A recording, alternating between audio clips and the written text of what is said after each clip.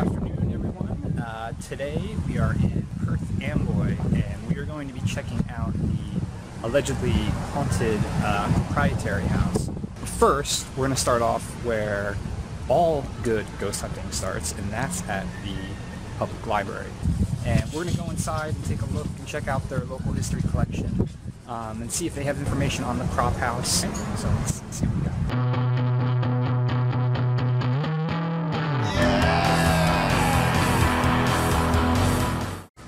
Look at all the knowledge.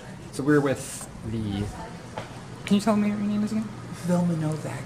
And she...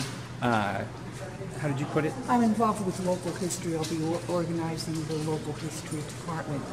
So, and we're going to take a look at their local history collection, which is in the basement, if I understand. It's a work in progress. Okay. So looking at this way, I want to show you this very interesting lift. This is a dumbwaiter. We bring the books and different supplies up and down by using this. It's from the Sedgwick Machine Works in Poughkeepsie, New York. Started in the 17th century. 17th century. Wow. I believe so, yeah. So I think this is really fascinating. We love this. This is cool. And now it houses creamer. Temporarily, yeah, right now it does. Yeah, magazine. All right, and here's our stairs, marble staircase. This is our secret passageway. We're not using this as a egress for the public.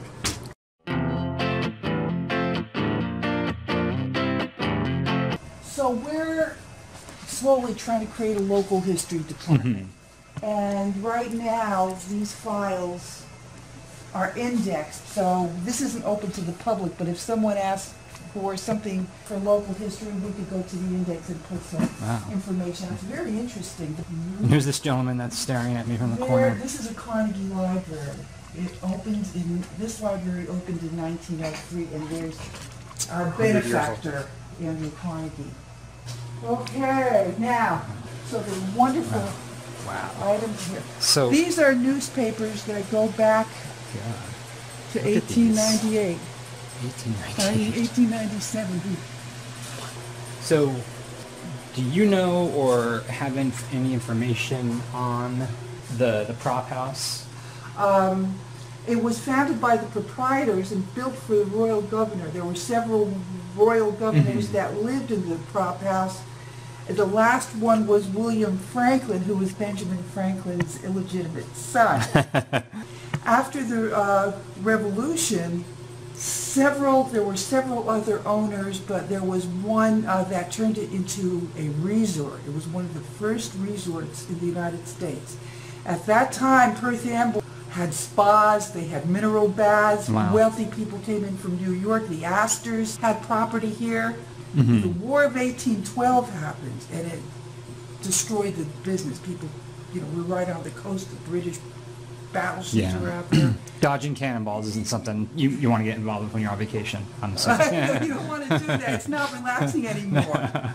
So after that, and a fellow named John Rattoon, who was also a mayor of Perth Amboy, bought the place. He sold it to a Matthias Bruin, who was a very wealthy merchant, one of the wealthiest people in the United States. After this Bruin family owned it, it was given over to the Methodist Church and called the Westminster House, and that was a home for retired Presbyterian ministers. And after that, it became a rooming house, and it fell into real disrepair. Okay. And then the state took it over, I think sometime in the 60s. Now it's a thriving museum. Okay. This is a brochure from when it was the home for the retired Presbyterian ministers. This is how it looked when it was a resort. What's this? Okay, and this you could see how the frontage of Prop House was once High Street. This is, obviously it's after they cut the property, after they subdivided the property.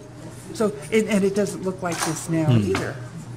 But you could see, get an idea of one of its iterations. Traveling makes you own the world. I'm a traveling man. I own the world.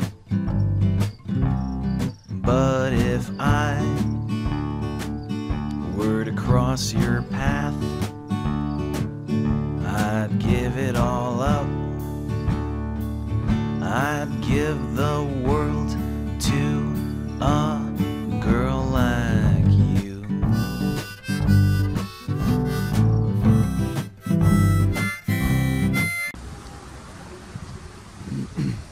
Okay, I can see it ahead.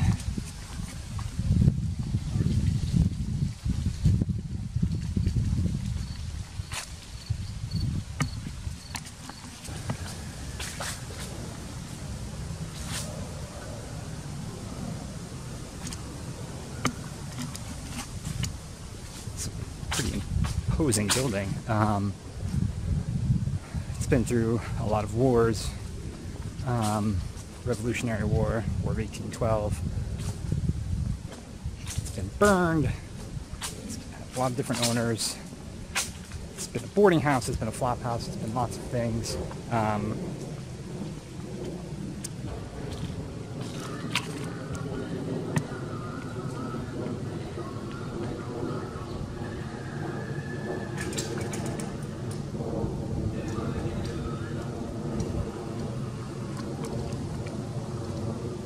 That's creepy.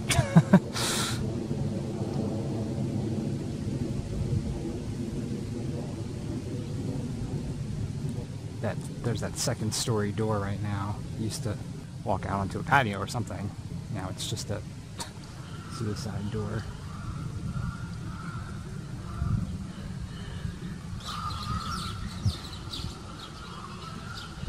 So between the neighbors' Halloween decorations,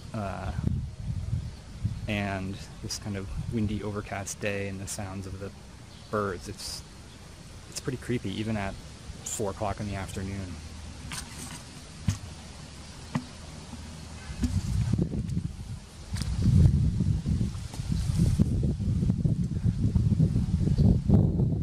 On the left here, that's an addition that was added later.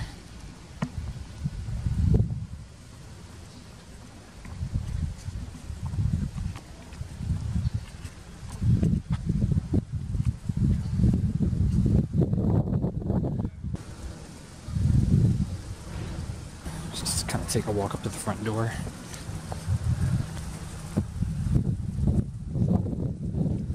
Please knock loudly, the governor may be sleeping. You know what, no thanks. Don't want to knock.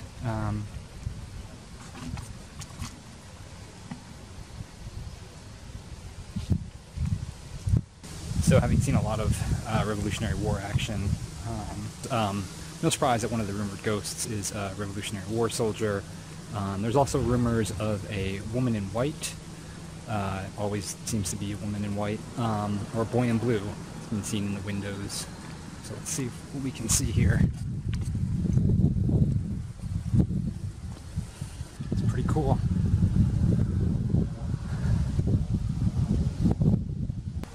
It's getting close to rush hour here, so probably too much traffic on the street right now for us to see any ghosts or anything. So we're going to start heading back because it looks like it's about to rain. So I'm going to head back to the library, and yeah. So thanks for checking in.